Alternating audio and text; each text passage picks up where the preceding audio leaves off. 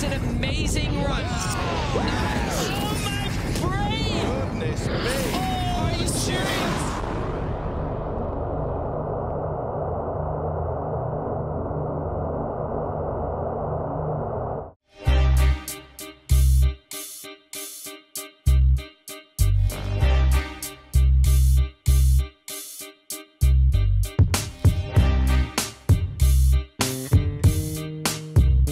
Hey guys, I'm Kyle Baldock, I'm 25 years old, I'm from the Gold Coast, Australia. I'm a BMX professional and I'm a 5-time X Games gold medalist. Everyone has their own story of where they're from, and this is mine.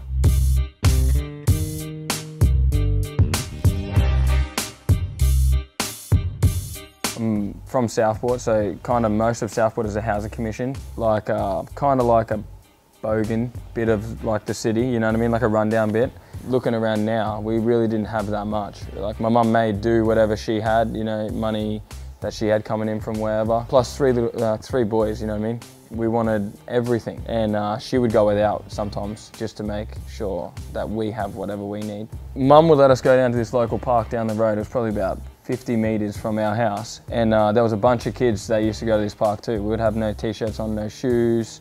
Some of them would just be in their undies, you know what I mean? Like, but we'd make as much fun as we could, and that fun back then was throwing rocks at cars, getting in trouble by the police. We'd run from one side to the other side of the oval, you know what I mean? If they're on this side, we'd run to that side. So, but back then I never really knew that that was bad. It was adrenaline rush, you know, attention seeking. I decided to move to Coomera because of the drugs in the street and the trouble. I didn't want my boys growing up in that kind of neighbourhood. I wanted the best for the boys. So I thought the best thing was to get away from that area and move to Coomera. The house in Coomera we got was like a mansion. It was massive. Our house in Southport was this 3-bedroom house that looked like a shoe almost, you know what I mean? And we rock up in Coomera for the first time and we get to see a house that 5-bedroom, like 3 bathrooms. Like I thought I was living like this dream. So I'd ride to school, and then for the first year, rode every single day, loved it, and then at the end of the year my bike got stolen. And it's pretty funny because the school ended up buying me a new bike because it got stolen from school grounds, but they always told me that BMX would never lead me to anything, or it would never get me anywhere in life. What actually sparked it for me was I always played Dave Mirror as well. So I've seen the tricks being done, you know, I could do double backflips on a game and all this stuff, but I used to go to an actual BMX track and I met 2 dudes there that were older than me, Crazy Colin and McFly. These 2 like local pros from Ashmore BMX track. Well, when we first met Kyle, he had his bleach blonde hair, looked like a little Eminem. I guess he idolised us and all the boys. He slowly started changing to where he'd wear the ripped denim shorts, start wearing singlets or no shirt at all like Colin. They did tricks that weren't like the tricks that I was doing on the game, but they were doing like, you know, X-ups or turn downs and stuff. And at that point in my life, I'd never seen anything like that. It blew me away. Like all I wanted to do, all I talked about, all I dreamt about was being these 2 dudes. I was always keen to hang out with them whenever they could. And we never texted each other. I didn't have a phone or anything like that. So what I had to do every day is I finished school at 3, get home at 3:30, and I would ride from my house in Southport all the way to Ashmore BMX track, and I would stay there. Started going to skate parks all the time, but would have to detour to his mum's house to ask her if we could take him out with us, which was always okay, so long as we got him back before dark. 15 years old, I left the track, like moved house and whatnot. I left like Colin, McFly and all the other dudes at the track. They just lived near there, so they'd always go there. But I was like traveling, and I moved to Coomera and I was away from like the track itself. So I didn't even know if anyone was still riding and whatnot. So when I moved back to Southport after I was in Coomera, I went to the track and I thought that I was gonna see Colin and everyone there. And I just remember feeling weird because he was always there. He was always at the track. Like he was always a loud dude that was obnoxious. You know what I mean? Like you could just know that he was there before you even get out of your car. Like before you even get to the skate park, you could just hear him. And like it was weird because there was a bunch of people standing around, and I just went over there and I was just like asking them how they're going. They knew who I was. I asked them like, have they seen Colin in a while? And they actually said to me that he passed away. And I was like, what? I ended up ringing my friend McFly, and he literally told me that he committed suicide. To this very day, like if I could do any, like say one thing, I just wanted to go back and ride with him before it all happened, you know what I mean? Like before I was a pro, I wish I just got to ride for him again and, you know, just to say thank you for what he taught me. And I mean, like that's just life to life skills, but he taught me to love what you do. You love what you do, you never work a day in your life. And I never work a day in my life. That's it. All through school I was getting kind of in trouble in the background. Kind of no one knew except for like the few friends that I was hanging out with. But when I turned 17, it was actually a day before I turned 17. It was like 9 o'clock in the morning, I went to court and she said to me like, what, you're back again? Shrugged it off kind of like a joke. Then she said to me, if I ever catch you in here again, I'll put as many years as I can on you and you'll go away forever. And like to my mum and myself, being 16 years old, we were gobsmacked that she could even say that. And I looked at my mum and I asked her after, I was like, can she say that to us? And she could do whatever she wanted really at the end of the day, because I've been there 3 times. She's given me 3 warnings. As soon as she said that to me, that was the BMX thing. Stopped hanging out with my friends. I started watching BMX, started like, you know, making my whole world revolve around BMX, and my friends then became BMX riders. And that means I was having friends that were doing the same thing I wanted to do. You know, that's how I felt like I got out of the circle. It was kind of like BMX saved me. And like I know people say that all the time, like things save them, but I really think that if I didn't ride bikes, I would be in a way worse place, because I'm an adrenaline junkie. I didn't finish school. I went to year 11. In year 11, I had a meeting with the principal and the deputy principal, with my mum. They literally told my mum, Kyle doesn't need to be in school. He's like, he's gonna do nothing. He's gonna be nothing. He doesn't listen. He's like, I'm rude, I was rude. I just couldn't deal with what was, like how they were trying to teach us. They were always talking down at me and stuff, and I always thought that they were trying to pick on me. My mum had the conversation with me before I turned 18. She said to me, I'll pay for everything for 1 year. You want to be a professional athlete? This BMX pro. She used to always say BMX pro. Then go do it. Like show me obviously that you can go do this. It like hit me where I wanted to be a pro, but I didn't even understand what that took to be a professional athlete. I think it was like 3 months in, I had to go get a job because like I had nothing. I was lifting railway sleepers every day for 2 weeks, I'm pretty sure. And at the last day of the 2 weeks, the dude said I had to come back, and that's what I'm gonna be doing again for the next 2 weeks, because I was like an apprentice or whatever. I took my money and I ran. Bought a brand new bike, never looked back. I bought the bike with every cent I have, and I looked after it like it was like a baby. No scratches, no nothing, and I kind of just like grew into the love of every day learning something new. All he did, he rode his bike day, night. That's his love. Like his bike would be in his bedroom. It wasn't allowed in the garage, it wasn't allowed anywhere. Had to be in his bedroom. Got me to the level where mum now believes that I could be a professional athlete.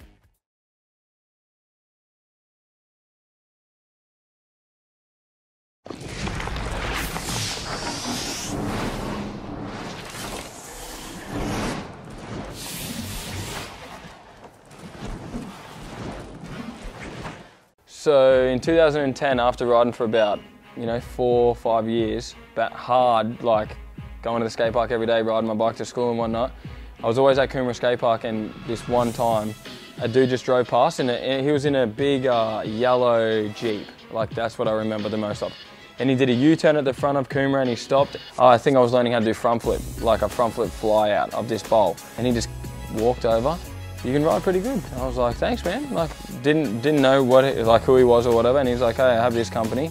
I'd love it if you came and rode for me. At that time, I thought he was talking like absolute garbage to me. But he gave me a card. The next day I rang him. That's kind of how like my whole BMX sponsorship started. It wasn't because I went out and tried to get people to sponsor me. I just rode every day, and somehow, some way, he just went past the skate park and he seen me. And I asked if I could go to America. And I wanted to go to Greenville, North Carolina. Really, that's where I wanted to go. That's where Ryan Nyquist lived, and that's where Dave Mirra lived. It's hard to go, all right, you can go do this, but you have to go overseas for it and all this stuff, because we don't have anything here. There's no big comps here for him. So I did. I went straight over to America. When I landed there, the first person that I met was Dave Mirra, and it was kind of like a video game / not real like thing inside my own head. Like I couldn't speak to him at the start. I didn't know if he was even real or like pinch myself and be like, hey, is this actually him? You watch all the famous artists that you wanna, you wanna go and meet, but you don't know if they're gonna be like that in real life. And he was so genuine. He wasn't there to play. He was there to get the job done and then leave. To me, being so young, being the very first time ever to America either, seeing that was just like, that's what I want to be. You know what I mean? Like, cause the same when I looked at people, I was like, I want to be Dave Mirra, I want to be Ryan Gouler, I want to be Daniel Durs or stuff like that. But at the end of the day, my goal was to beat them, always.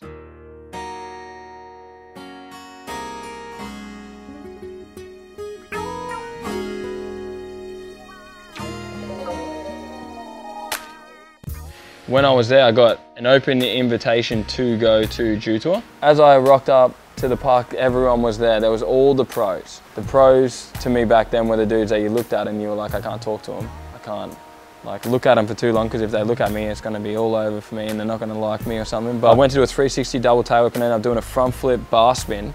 And what happened was the bars hit my leg and pretty much stopped me upside down. I landed flat on my back. When I got up, I was full of adrenaline, so I was like, let's go. Stood up on my bike, pedaled, and as soon as I went to pedal, I just collapsed. Like, Mirra came over and he said, you're crazy. I don't know why you tried to do that. You could have won without it and stuff. And I was like, no way. But I didn't believe in myself the way that I feel like other people seen me. The month after, I went back to Greenville, North Carolina. I rode all the time, constantly. That's how I feel like I got over the stages of like giving up. You know what I mean? Because it can be very easy to give up if you're in front of 25,000 people, 50,000 people, and you crash. Come to the last month I was in America, and there was a contest called the Trans Am Comp. If you won a car. That contest ended up being the first contest I ever won, ever in my life, and I won a car. I called my mum from the middle console. Like, I have a photo of it. So all I did for the next month when I was in America, ride every day, easy 10 hours a day, every day. Come home, non-stop riding for 6 months, and then I went back over again. My brother ended up passing away a week before my actual ticket was meant to be, like before I was meant to go and get my ticket. It was March 4th, 2011, and my brother was in Ashmore on a motorbike with a friend. Now, as I come over a crescent, a car was in the middle island turning right, and what happened was he accidentally clipped my brother's bike. Like, the person driving the motorbike died instantly, Blake's friend, and Blake catapulted about 20 meters onto a footpath and then onto the grass, they said. After losing a family member, it's super hard just to do anything. I don't like, people just don't move sometimes or whatnot. God was iffing about going, and I said that he had to go for the sake that he'd told his brother that he was gonna become a famous BMX rider, and Blake would have liked that. I told Kyle he had to go. It was hard because he was going to be away for a long time, especially after just losing Blake. I was more protective of the boys, but look what happened. He kicked us. The day that I got to actual Jew Tour, the first day, that was the day that I found out that there was 4 days of riding. Open qualifier, qualifying, semi-finals, finals. And the first day was 180 people. And I set out just to make the next day. Every day, that's what I set out to do. So on and so forth, to finals. So the first day went really well. I ended up coming first in open qualifier, so I made it in. The next day, this was a Friday, I rocked up and it started getting a little bit more serious. A lot more people were starting to do bigger tricks. And then it came to the third day. Third day was the hard day. It was the first day that I ever did double backflip over a box jump. I ended up winning that day. I ended up winning the first 3 days in a row. And then I had Ryan Gouler come up to me and he said to me, what happens if you win tomorrow? And I said to him, I have no idea. I hope I win though. Like, what happens if I do? Like, I kept asking questions. Should I do this trick? Should I do that trick? Should I go over here? Should I go over there? When I dropped in and I did this double flip and I did like an open to real tight one, it was kind of like a change the game. Everyone started, like, I was like a robot. Everyone was saying to me that you can do everything. I don't understand why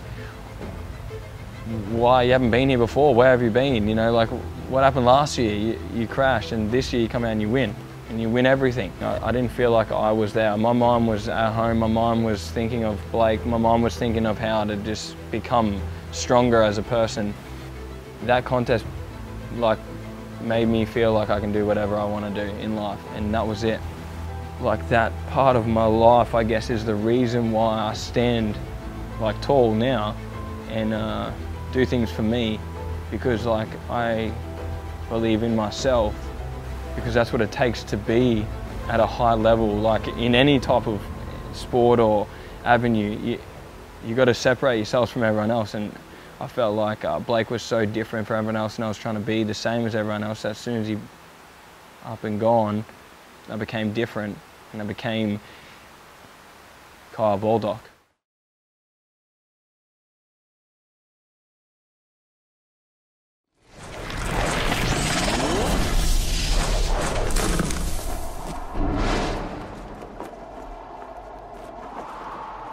The sport's pretty young. It's like 25 years old, I'm pretty sure. The kids that are coming up now that I'm seeing, I am 21 for 5 years. Do the maths, it makes me 26. There's kids that are 18 doing the same tricks as me, doing the same tricks as Logan, doing the same tricks as Dave Mirra. Now, my bit is not to be the best in the way that you're just the best and you fall off and then another dude comes past and he becomes the best. It's to leave something behind. It's like leave the legacy. It's my job as Kyle Baldock is to go to the crowd and make all of you out there want to ride bikes. That's it. And now everyone has ridden bikes before, so you can't tell me that you can't ride one. But my whole goal is to make the next Dave Mirra that's sitting in the crowd that I don't even see yet want to be a pro and actually show the world what he's got to offer. Like this year's X Games coming to Minneapolis 2017, I'm actually coming with a vengeance. See, in 2013 I think it's me and one other person, Kevin Robinson, I did park and dirt, won a gold medal in both on the same day. Flat. He's already earned himself a gold medal earlier today in the park final. Is he going to be able to walk out of here with a second one? It all comes down to these last two runs. He could top his score and then really put the pressure on Ryan. Double tail whip flip, huge too. I can't emphasize that enough with him. Bar spin to tuck no hander, X up, gigantic. And up next, Kyle Baldock. He's already got a gold medal in BMX Park earlier today. Massive three flip. He just does things huge. Tail whip to bar spin. Still got an X up in. Didn't look like he was going to have the speed. He did. Paul, what you got? Windshield wiper 360, whip to whip back. Yeah. It's your top three right now. And this gentleman right here, he's already got a gold medal from earlier today in BMX Park. This is Kyle Baldock. And what I said about Ben Wallace, really, here, this guy goes big. Bar spin to tuck, no-handed flip. And just a massive no-handed 360 flip. That was huge. Well, Kyle always showed potential. He's never been afraid of anything, always keen to send it over the biggest jumps, and has just always had heaps of charisma. Like, even as a kid, he just had more charisma than you'd expect. It's the same with his whole family. I know his brother will be there and his nan will be there, edging him on and making him, I'm going to have to say, kick ass again. So, yeah, I can't wait to watch him again in next games. It's, yeah, and I get to usually hold the trophies and the gold medals. So, yeah, so everyone watch X Games. This is all leading up to this one time where you put it all down, and X Games is going to be the time for me where I want both. I've been training for both, I've been filming a bunch, like with Mixed Grips. We kind of met so randomly, but I had to film an ESPN video, and we came in and asking stuff, and he was telling me we could put cables from tree to tree, and we're going to run this upside down copter and this four-wheeled like remote control car down this thing with a big red camera on it, and I was blown away that he actually was insane as me, but I'm on the bike and he's behind the camera, so I felt like we clicked so well to be able to make stuff look, I think, outside the box.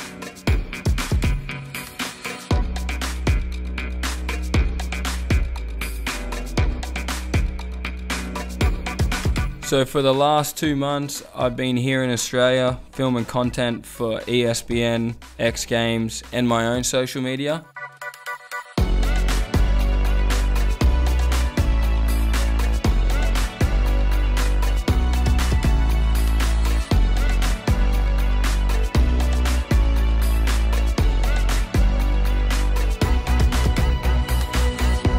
Everyone can say that you just got there, Kyle, you just hop, skipped and jumped and you're the pro or whatever, but no one's seen the 5-6 years before that, broken 27 bones or having like, you know, big head injuries where you almost can't ride. So I feel like the only lesson that I can tell someone, because I'm not full of lessons, is that you need to give it 110 no matter what, or die giving it, you know what I mean, and that's it. It comes down to hard work pays off. The more hard work you put in, the more lucky you get. And I don't see why that is funny, because you get luckier the more hard work you put in.